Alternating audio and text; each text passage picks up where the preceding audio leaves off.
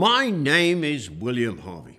I was born in the county of Kent in 1578. I studied medicine at Cambridge and Padua in Italy, as well as working as a doctor in London. I now lecture in anatomy. I am most famous for my 1628 publication, An Anatomical Account of the Motion of the Heart and Blood in Animals. You see, I specialise in the circulation of the blood. Through my studies, I have proven that blood flows around the body, and with the heart acting as a pump, it recirculates the blood.